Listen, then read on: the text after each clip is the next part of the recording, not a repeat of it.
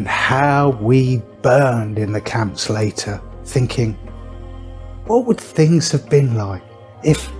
every security operative, when he went out at night to make an arrest, had been uncertain whether he would return alive and have to say goodbye to his family? Or if during periods of mass arrests, as for example in Leningrad, when they arrested a quarter of an entire city, people had not simply sat in their lairs paling with terror at every bang on the downstairs doors and at every step on the staircase, but had understood they had nothing left to lose and had boldly set up in the downstairs hall an ambush of half a dozen people with axes, hammers, pokers, or whatever else was at hand.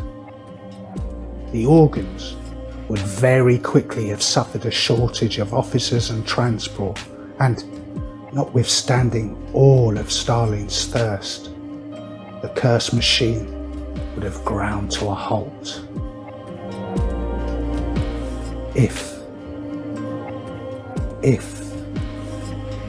we didn't love our freedom enough,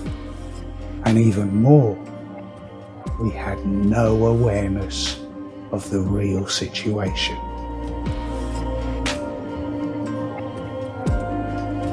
We purely and simply deserved everything that happened afterward.